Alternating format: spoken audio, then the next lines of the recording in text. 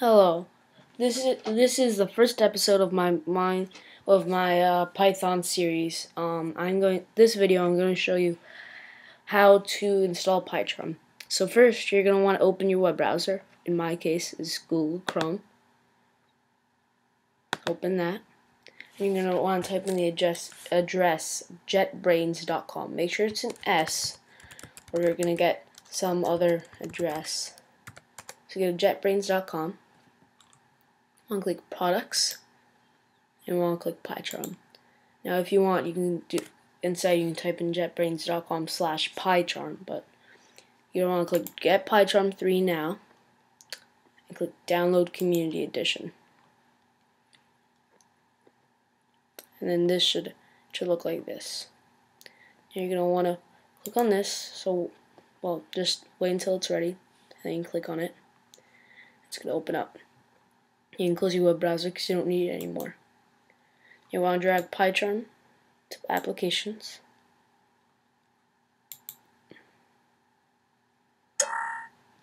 There we go.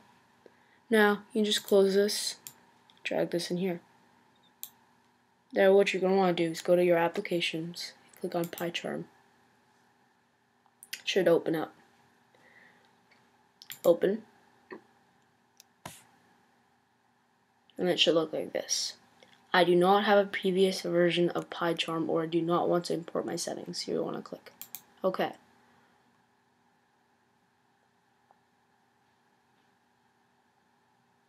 Great.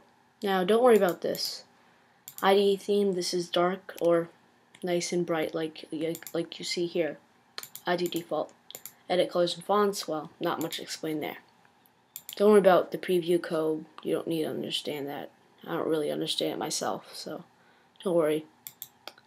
Now, enable opening files in project from the command line. Yes, or you're going to have trouble running your code. Okay.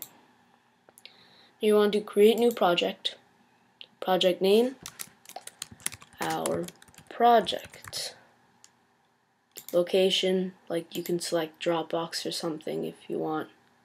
So like if you had Dropbox here, you could open that. I'm just gonna do that.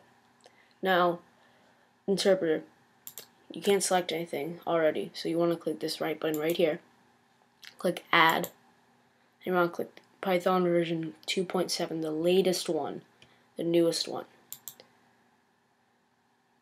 So now it's downloading 2.7. This X11 thing, I don't know why it does this. It's okay that does it. I'll show you how to get rid of it really quick instead of having to do this. That's really slow. Now I want to click OK. Well, I'm sorry, don't click OK. Click Apply. Now click OK. So that way you don't lose all that.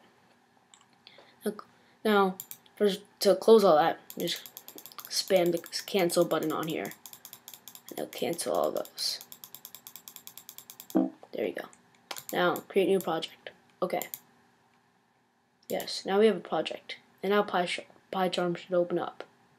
Now, if we want to keep PyCharm here, we can do options, keep in dock, or we can do options, show in Finder. We can drag this here. And now we can double click here whenever we want to run PyCharm. That's cool. Now, that's it. Now you have PyCharm all ready to go.